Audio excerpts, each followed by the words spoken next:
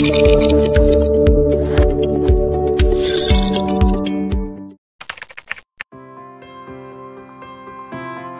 is a fully continuous pyrolysis machine that processes 35 tons per day.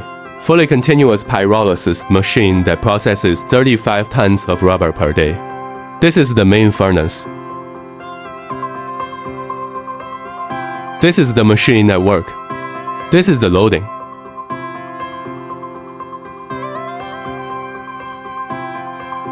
The material next to it is rubber powder. The rubber powder is shoveled into this hopper by a forklift. Then it is transported to the top by auger. The auger is transported to the horizontal feeding auger below. This horizontal one is hung here, then going sideways. The combustion chamber below.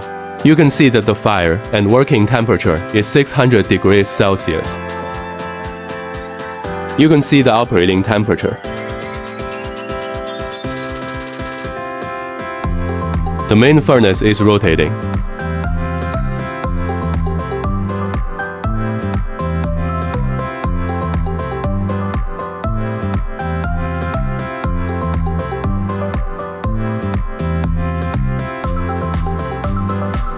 The front is the feed.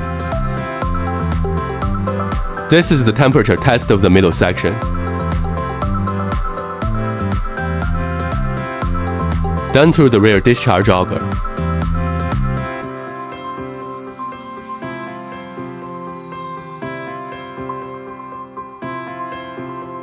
Rear discharge auger. You can see the main furnace of the machine rotating.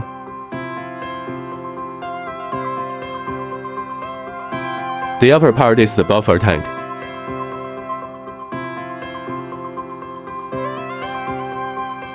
Below is the carbon black.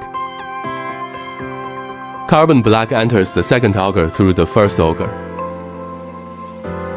After the second auger, to carbon black grinding machine.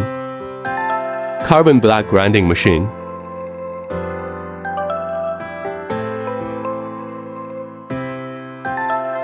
Carbon black to silo. From silo loading to grinding.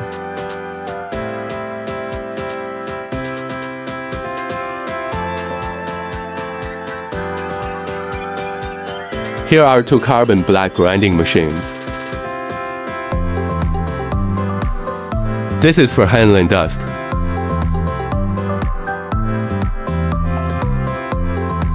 Next to it is the cooling tower.